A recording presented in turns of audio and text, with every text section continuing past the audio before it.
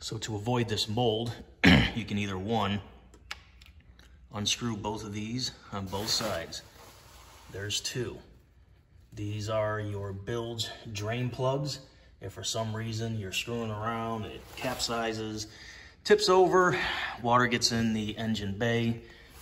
Basically, these you unscrew, the water comes out.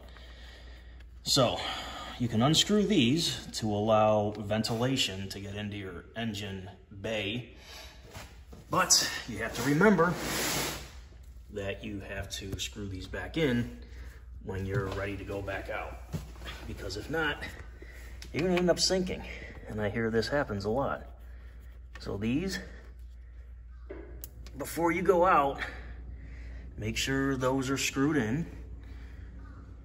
Part of what I do is leave myself a reminder as I'm hooking it up. Drain plugs. Anyway, your other option is to do like I do and remove the seats and keep one off if you store it in a garage. If you store it outside, yeah, you might want to leave those drain plugs open, but of course that still risks the possibility of critters getting in there. But basically, that's the reason why you keep those drain plugs unplugged, is to avoid mold inside your engine bay. As you can see, there's the inside of my hull. There is no mold, because I either keep the seat off or I keep the drain plugs off. So again, yeah, other people have taught me this, but I guess if you're a subscriber here, just another tidbit from Red Right Return. Take it easy. Another thing, your WaveRunner may come with cleats. That's these things here. Instead of making those crazy sailor knots, God bless any one of those of you people that can make those knots, I got this. This is $12, got it at a hardware store. Came with two.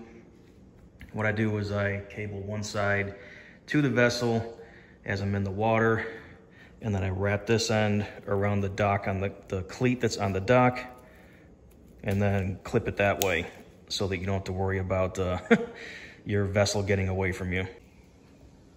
If you want to mount a GoPro camera holder thing, do it on these handlebars. I don't know why I was screwing around with trying to mount it here on this front hood. It's too angled. This is more flat. Clean the surface really, really good. Stick it on there, push, push, push. And then of course, I'm also going to take some string and tie it to the GoPro and to here, just in case, well, tie it to the GoPro and to here in case something stupid happens and it flies off. That's just my recommendation. So going fishing tomorrow, make a video of that, see if I can get some top speed for this thing. See you tomorrow. Let's talk about this thing right here. This I highly recommend if you watch my other channel, Kinetic Energy 1085. I do have a lot of videos about my 2018 F-150 FX4. Use this for off-roading, but I also recommend keeping it for taking your WaveRunner out, your boat out. You're gonna experience some kind of situation maybe at some point where you might get a slow leak or you might get somewhat of a flat. And if you're nowhere near anything, then you're probably gonna wanna get one of these, at least put some air in your tire, or fill them up when they're low for any reason. Sometimes when the seasons change, then so does the air pressure. So this does come with a cord that can plug into your, I'm just gonna say any vehicle that now has a power inverter. This will not work on your car. It only works on my F-150 with a power inverter. Or you can get the 20-volt battery that goes with it. So these tires say 90 pounds PSI max. You never want to run your tires at their max, number one, because the tread will wear here, which is the center, from being overinflated. Two, as you're driving, that creates heat, the air expands, and your tires gain more pressure. So you don't want to have a blowout. I'm gonna make these at 80, maybe 75 PSI. I'm gonna show you how to work this thing, but instead of using the cable, we're gonna go get the battery.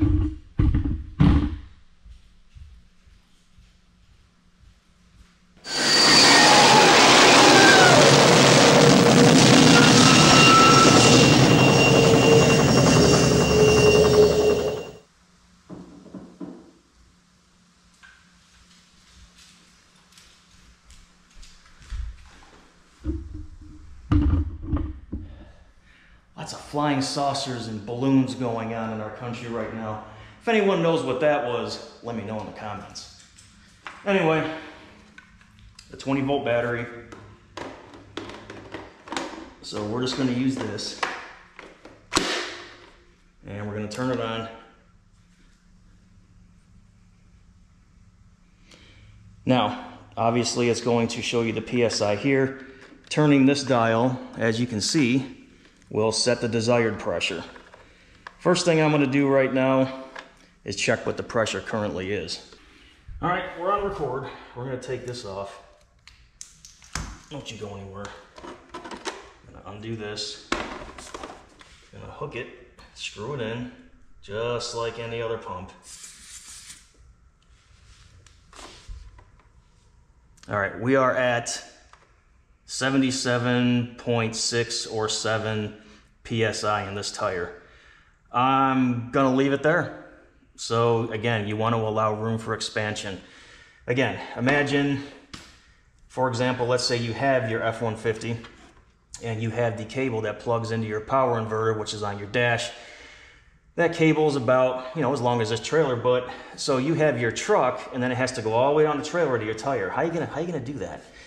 That's why I recommend also having the battery, so that you can, in an emergency situation, inflate your WaveRunner tires.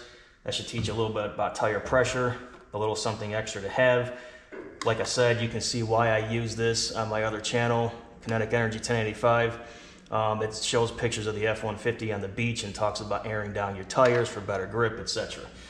So we are going to leave this pressure as is. I'm going to check the other side, make sure it's the same. Also, I recommend getting a spare wheel, which is what I'm going to do, and a can of Fix-A-Flat.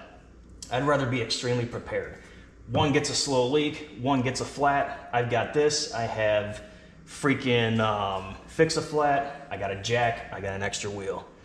All right, you all have a good day. Let's do some fishing tomorrow. And as always, Semper Fi. Yut.